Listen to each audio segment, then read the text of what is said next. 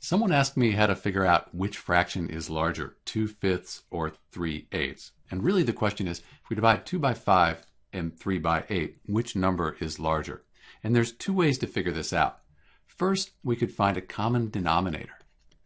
So if we can get the number underneath to be the same, then we could compare the numerators. And which numerator is bigger, that would tell us which fraction is larger, 2/5 or 3/8. Let's do that first.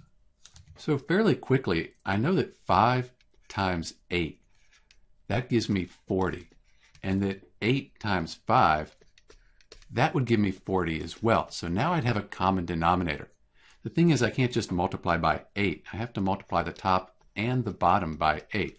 That's because 8 over 8, if you divide 8 by 8, you get 1.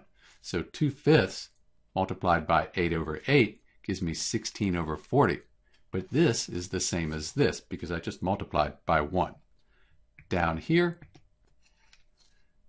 I need to multiply by 5 over 5. 3 times 5 is 15. And now, since the denominator is the same, we can compare the numerator. And you see right away that 16 is larger than 15, so 2/5, that's going to be larger than 2/3. We could also convert these to decimals to figure that out. So 16 divided by 40, or 2 divided by 5, both of those give us 0.4.